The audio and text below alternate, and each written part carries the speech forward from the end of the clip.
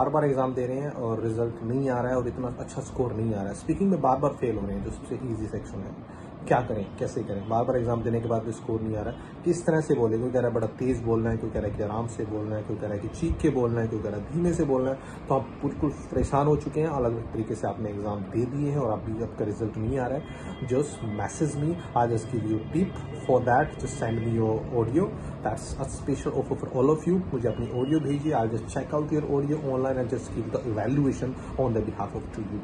So I'll just tell you कि कितना time आपको लगने वाला है and how many factors and the sectors you have to work for.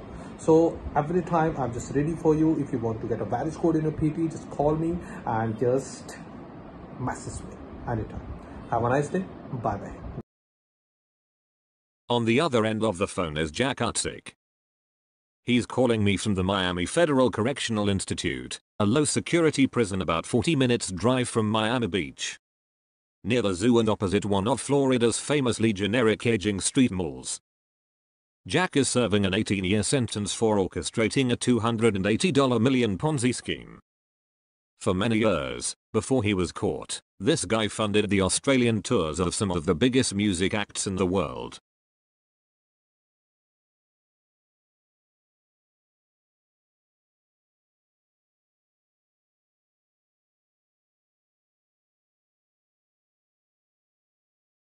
On the other end of the phone is Jack Utzik. He's calling me from the Miami Federal Correctional Institute, a low security prison about 40 minutes drive from Miami Beach, near the zoo and opposite one of Florida's famously generic aging street malls. Jack is serving an 18-year sentence for orchestrating a $280 million Ponzi scheme. For many years, before he was caught, this guy funded the Australian tours of some of the biggest music acts in the world.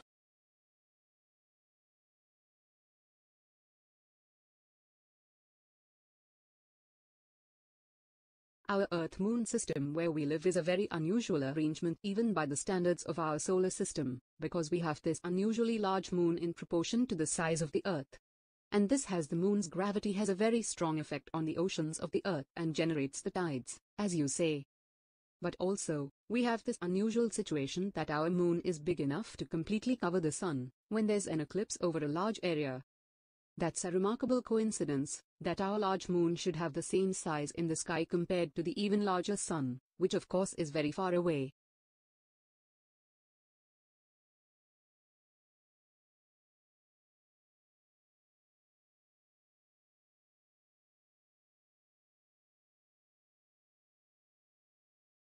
Our Earth-Moon system where we live is a very unusual arrangement even by the standards of our solar system, because we have this unusually large moon in proportion to the size of the Earth. And this has the moon's gravity has a very strong effect on the oceans of the Earth and generates the tides, as you say. But also, we have this unusual situation that our moon is big enough to completely cover the sun when there's an eclipse over a large area. That's a remarkable coincidence, that our large moon should have the same size in the sky compared to the even larger sun, which of course is very far away.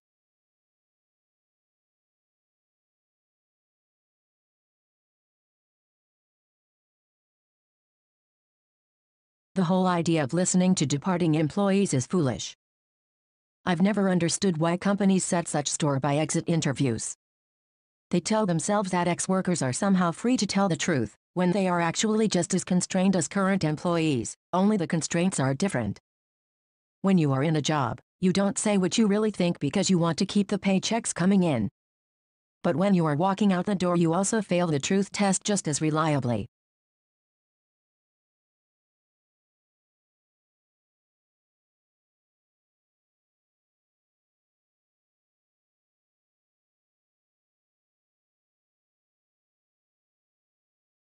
The whole idea of listening to departing employees is foolish. I've never understood why companies set such store by exit interviews. They tell themselves that ex-workers are somehow free to tell the truth, when they are actually just as constrained as current employees, only the constraints are different. When you are in a job, you don't say what you really think because you want to keep the paychecks coming in. But when you are walking out the door, you also fail the truth test just as reliably.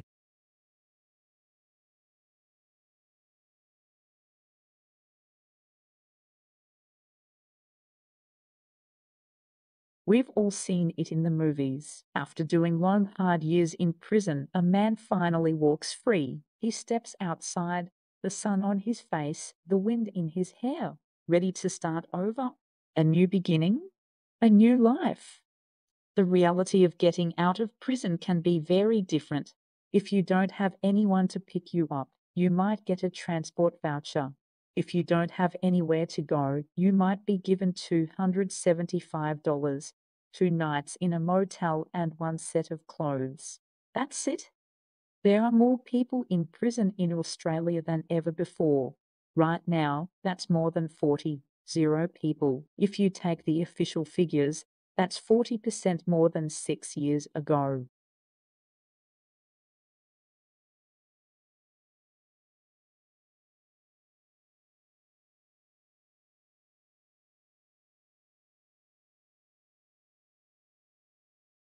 We've all seen it in the movies. After doing long, hard years in prison, a man finally walks free. He steps outside, the sun on his face, the wind in his hair, ready to start over. A new beginning, a new life.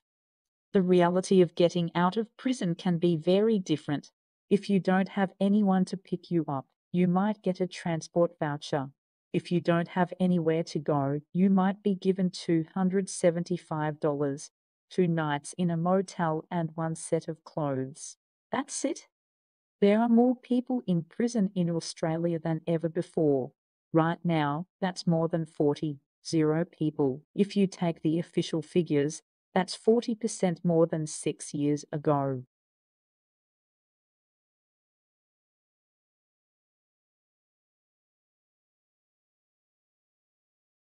Over half of patients had what we called a no symptoms, no asthma health belief. They thought about and managed their asthma as an acute episodic illness, the way someone would treat a cold or the flu. They felt when they had the wheezing or shortness of breath, that's when they had their asthma. And it made perfect sense for them to use the quick relief medicines and their chronic control of medicines then, but once they started feeling better, they felt there was no reason for using those medicines because they felt okay.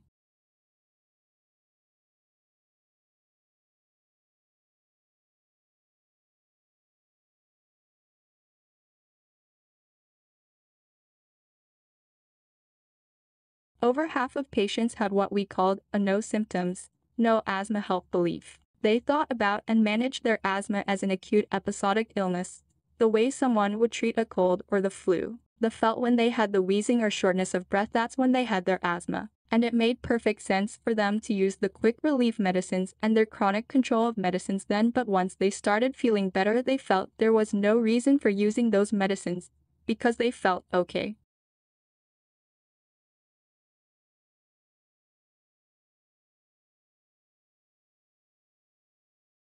I agree. I think that it does need some mass action by people to change their habits, and to apply pressure to governments, and there's a message here. Not just for those students who will enroll for the course, but I think for everybody that will listen to this album. This is a problem that affects every single one of us. It's not going to go away. There's a huge problem, and I think that we all have a role to play in addressing this problem.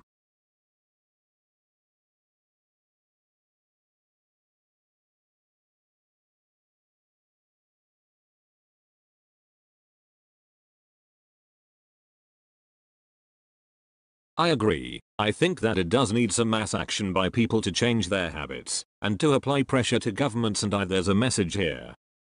Not just for those students who will enroll for the course, but I think for everybody that will listen to this album. This is a problem that affects every single one of us. It's not going to go away. There's a huge problem, and I think that we all have a role to play in addressing this problem.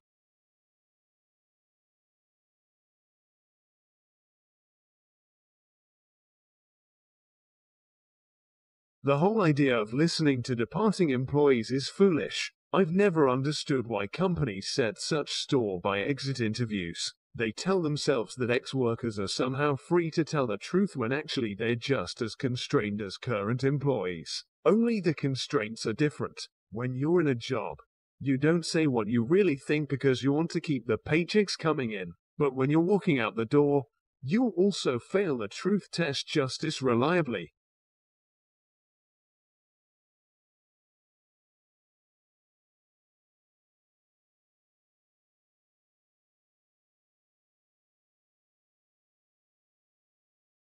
The whole idea of listening to departing employees is foolish. I've never understood why companies set such store by exit interviews. They tell themselves that ex-workers are somehow free to tell the truth when actually they're just as constrained as current employees. Only the constraints are different. When you're in a job, you don't say what you really think because you want to keep the paychecks coming in. But when you're walking out the door, you'll also fail the truth test just as reliably.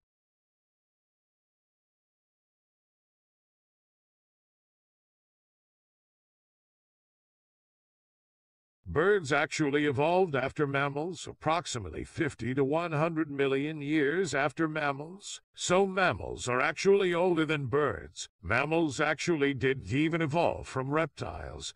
They evolved from a stem amniote ancestor, and reptiles also evolved from a stem amniote amphibian-like ancestor. So we have to get rid of this idea of mammals being more advanced than birds and so forth. All that has to be thrown out the window.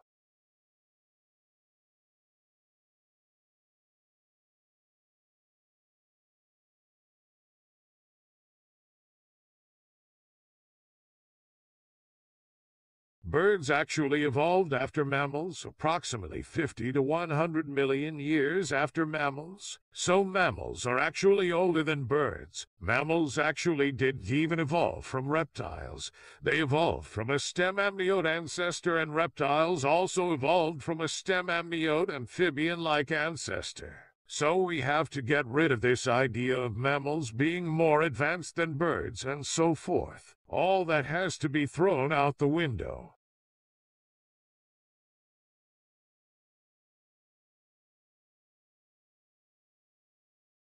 On a tour of Spain in 1912, a fellow traveller introduced Holst to astrology, and he became so curious that sowed the seeds of his spectacular orchestral suite, The Planets, his most popular if not most representative of creation, which portrays the astrological rather than the mythological characters of 7 planets in our solar system. Jupiter, the bringer of jollity, has both of its jovial feet planted firmly on the ground.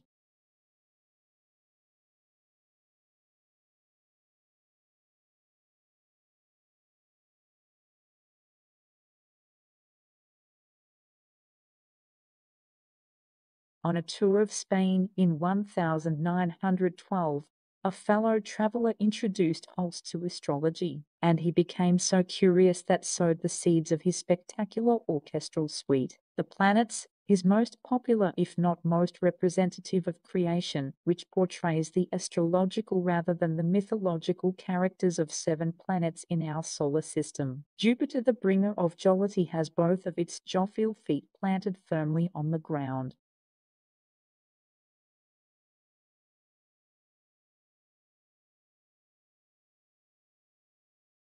Well, it's a contested concept, and like many contested concepts, I think you can identify an agreed-upon core and then a sort of contested penumbra. I think that perhaps the agreed-upon core might be this. It's something held at once by academics and by academic institutions, and it is something like a privilege of freedom in the way in which the conduct of teaching and research is undertaken.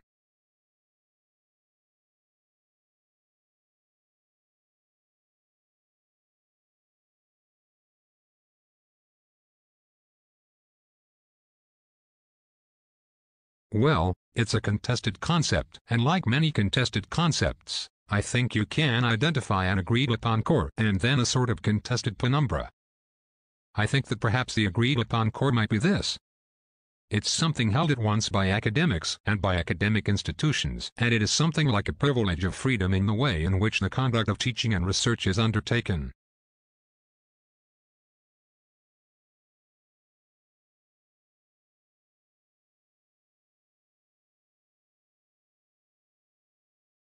When you get hired somewhere, think about the company and think about the culture. Does it match who you are? For me, I loved aviation and I decided this is where I belonged. But the culture where I was didn't exactly match what I wanted to do. I'm not saying that a culture is good or bad because you can't think of culture in terms of countries. You can think of culture in terms of parts of the country, East Coast versus West Coast. I'm a West Coast person. That is also part of my culture piece, which was also a bit of a challenge. because where I ended up was on the East Coast.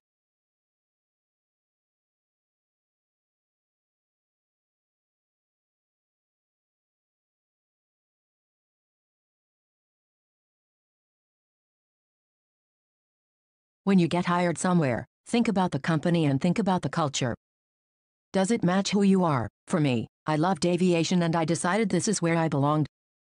But the culture where I was didn't exactly match what I wanted to do. I'm not saying that a culture is good or bad because you can't think of culture in terms of countries. You can think of culture in terms of parts of the country, East Coast versus West Coast. I'm a West Coast person. That is also part of my culture piece, which was also a bit of a challenge, because where I ended up was on the East Coast.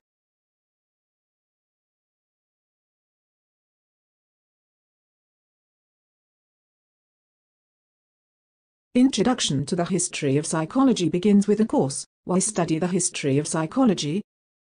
And I'd like to discuss several factors that are important to this. Because of course, as a formal discipline, psychology came about in about 1879. And we tend to say with the founding of Wilhelm Wundt's laboratory in Leipzig. However, we need to also understand that the concerns of psychology were around well before this date. And therefore it helps to look at what historians have to say about how we go back in time and look at our past. So then when one begins to say why study the history of psychology, you can really hone in on 4 principles.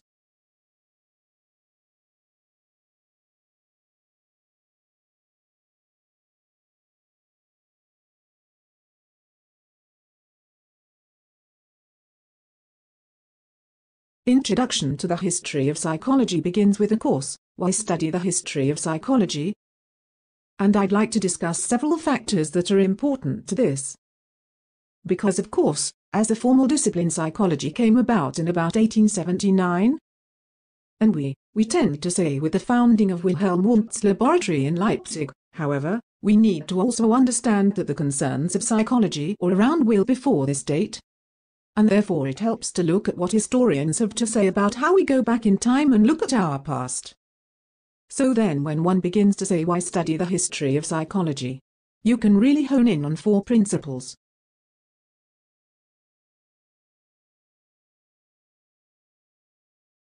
In recent years, governments have resorted to selling off aging inner-city housing to raise money. This year, 79 apartments in the brutalist Sirius building, with views of the Sydney Opera House and Harbour Bridge, sold for $150 million. Nearby, in the waterfront suburb of Millers Point, almost 200 properties were sold for $600 million. In Victoria, it's been projects like Northcote and North Melbourne. Just up the road from Pier in Waterloo, the infamous Housing Commission block known as the Suicide Towers is marked for demolition. The residents of those 2,000 apartments will be relocated to make way for more than 6,800 new units.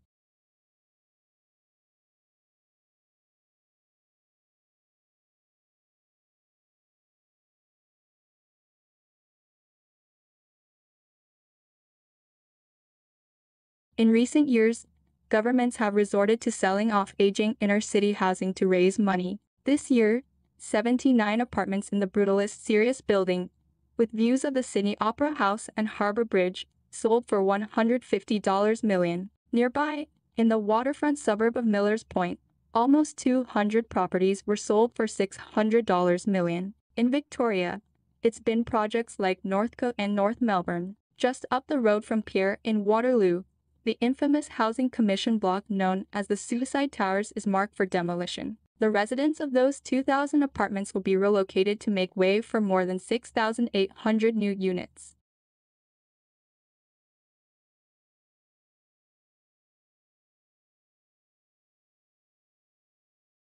It's the thing, you'd have to be a seismic instrument to actually feel these ones, but they are there. They occur at all depths, some of them quite deep, some of them quite shallow. And I was actually in conversation with one of your colleagues from the geology department about them and about the location of them and where these fault structures go. It's been fantastic.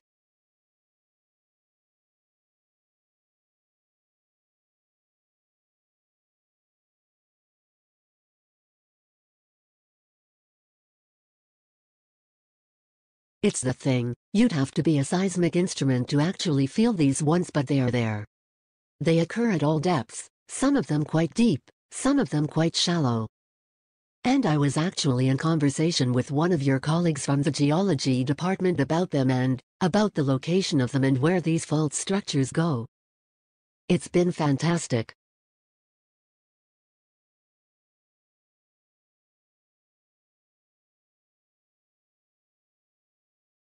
Does that mean that you could try to figure out the connection between the relationship between behavior and these technological settings?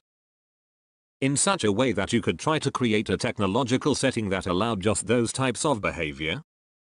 That's a very good, and it turns out to be a very simple question, perhaps too simple. But that's an open question. Can you construct a technological center so that it implies a certain type of behavior?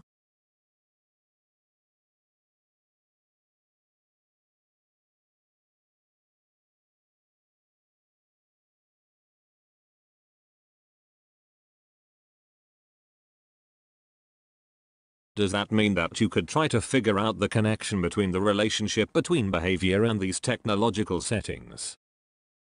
In such a way that you could try to create a technological setting that allowed just those types of behavior? That's a very good, and it turns out to be a very simple question, perhaps too simple. But that's an open question. Can you construct a technological center so that it implies a certain type of behavior?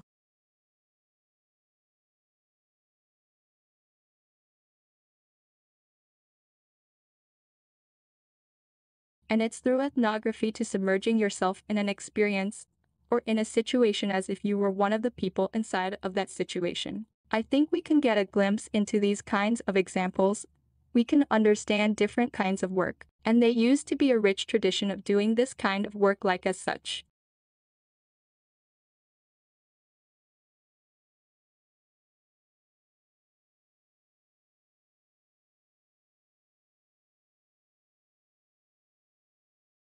And it's through ethnography to submerging yourself in an experience or in a situation as if you were one of the people inside of that situation. I think we can get a glimpse into these kinds of examples. We can understand different kinds of work, and they used to be a rich tradition of doing this kind of work like as such.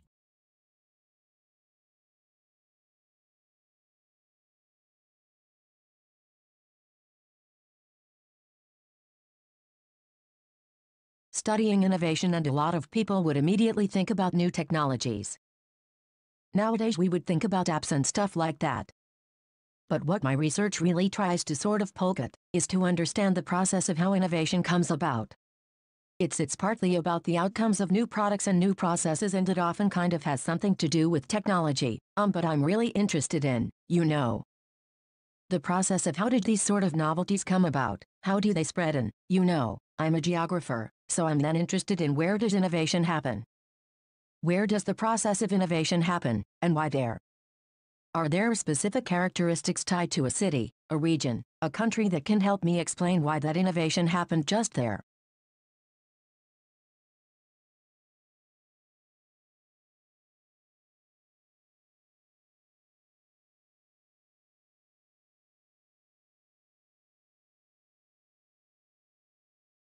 Studying innovation, and a lot of people would immediately think about new technologies. Nowadays we would think about apps and stuff like that. But what my research really tries to sort of poke at is to understand the process of how innovation comes about. It's partly about the outcomes of new products and new processes, and it often kind of has something to do with technology, but I'm really interested in, the process of how did these sort of novelties come about, how do they spread, and, I'm a geographer, so I'm then interested in where does innovation happen? Where does the process of innovation happen, and why there? Are there specific characteristics tied to a city, a region, a country that can help me explain why that innovation happened just there?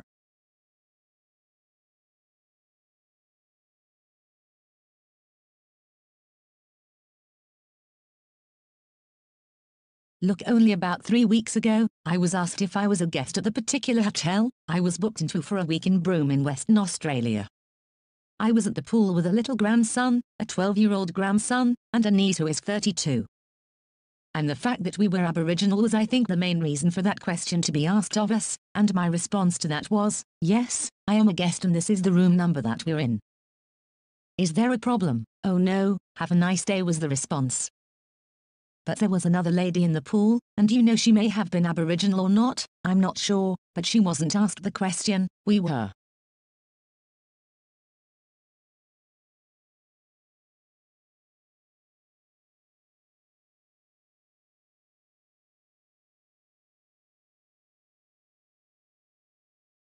Look, only about 3 weeks ago, I was asked if I was a guest at the particular hotel I was booked into for a week in Broome in Western Australia. I was at the pool with a little grandson, a 12-year-old grandson, and a niece who is 32. And the fact that we were Aboriginal was, I think, the main reason for that question to be asked of us, and my response to that was, yes, I am a guest and this is the room number that we're in. Is there a problem? Oh no, have a nice day was the response. But there was another lady in the pool, and you know she may have been Aboriginal or not, I'm not sure, but she wasn't asked the question, we were.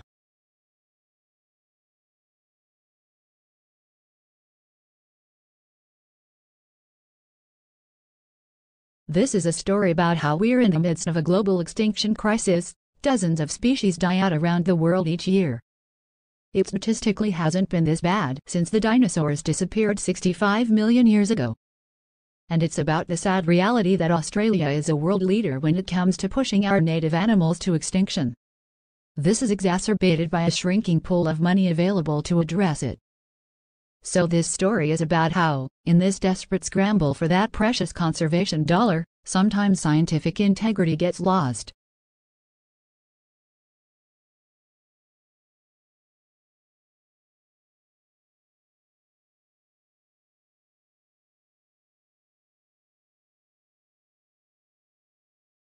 This is a story about how we're in the midst of a global extinction crisis. Dozens of species die out around the world each year.